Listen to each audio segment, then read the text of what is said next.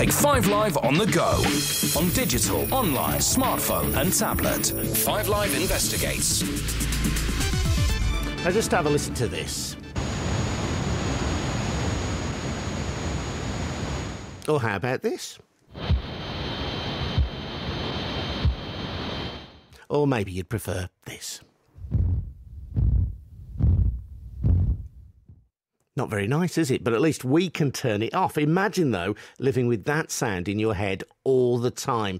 Those are just some of the sounds experienced by the 6 million in the UK who suffer from tinnitus.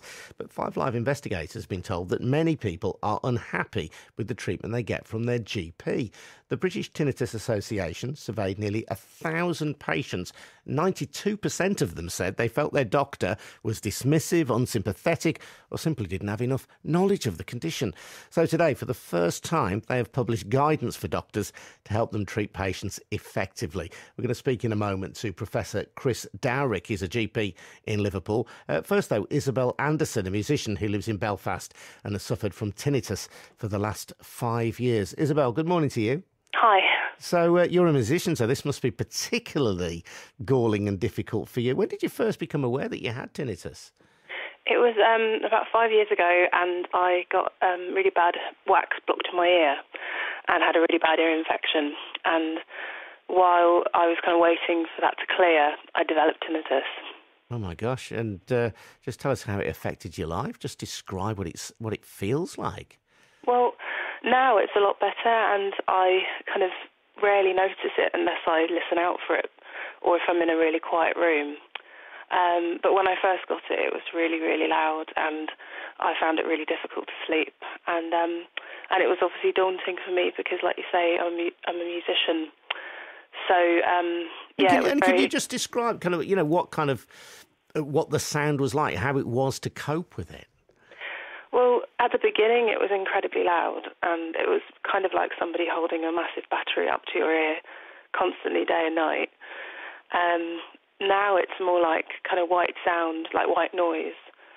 And like I say, I don't really notice it during the day unless I'm in a quiet room, so it's changed a lot. Mm. And did you go to your GP? I did, yeah. And? They weren't particularly helpful, and they didn't refer me to see anyone. And I was just reading the new guidelines that the Tinnitus Association have issued for GPs, and one of the things that really struck a chord with me is that to be referred if you're really being affected psychologically, which I was. How badly were you affected, would you say? Incredibly badly. Yeah. I became suicidal, and I didn't hardly sleep for about 2 months. So I definitely kind of probably had a breakdown, and I had to go and privately see somebody, even though I was a student at the time and really didn't have much money. I had to go and privately see someone before they really took it seriously. Really? So, yeah, that lack of awareness really then from your GP? Yeah, I think that my GP saw it like I hadn't had it for a very long time, so the way that I was responding to it wasn't appropriate. Yeah. But it doesn't work like that. And you kind of have to think about, because it's so subjective, it's like if somebody walked into a GP office and said, I'm really depressed, so depressed, that I don't know how I'm going to go on. Well, you wouldn't just say, oh, well, people that have depression don't usually get to that point until way down the line, so you're just going to have to deal with it. And it's kind of a similar thing. Yeah. Isobel, thank you for that. Let's Professor Chris Dowrick. Chris, is that a familiar story then? It is, I'm afraid. Yeah, no, I'm very grateful to Isobel for explaining so clearly and cogently what she's gone through. I should say that I myself am someone who lives with tinnitus. Really? I don't suffer from it anymore. I've actually had tinnitus for about more than 10 years, so I know exactly what she's going through. So what? I mean, I'm not, being disrespectful in any way, but tinnitus is a condition, that I'm aware of. It's not an arcane or an extremely rare condition, is it? How come GPs aren't aware of it or aren't sensitive to it, as appeared to be the case with Isobel's GP? I think it's a very good question. I think it's partly because it's although it's a condition that those of us who have are very aware of. It's not usually serious or life-threatening problem. And I think it's understandable that many GPs will be focusing in their training or in their day-to-day work on problems that are considered serious in that way. But I think the point that Isobel makes is absolutely right. Is that certainly in the early stages, I think it's something that can be very, very distressing, very worrying, because you don't know what's going on, you don't know what's going to happen to you, how it's going to affect your life. If there's something positive to take out of this, it's that both you and Isobel say that the situation is not as bad now as it was. I mean, two questions occur to me. One is what triggers it, and two is how do you, in inverted commas, cure it?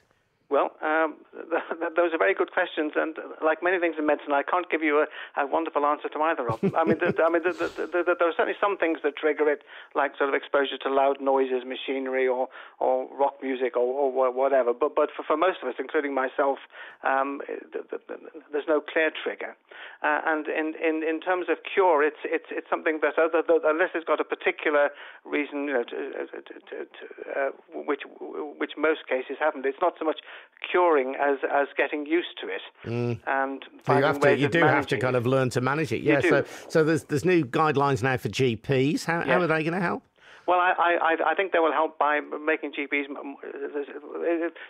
raising it in GPs' consciousness, so the more GPs are more aware of it, so we're attuned to it, we'll actually listen when patients are talking about it. I think absolutely the position about referring people sooner rather than later to ear, nose and throat specialists, but more particularly to audiologists, who are the people who can give you the most guidance and have got the most expertise in that. Chris? And I think people like the British Tinnitus Association have got very good, helpful information on their websites and materials, which I think can be beneficial and reassuring to a lot of people. OK, Chris, thanks for your time. Professor Chris Darrick, thanks also to Isobel as well.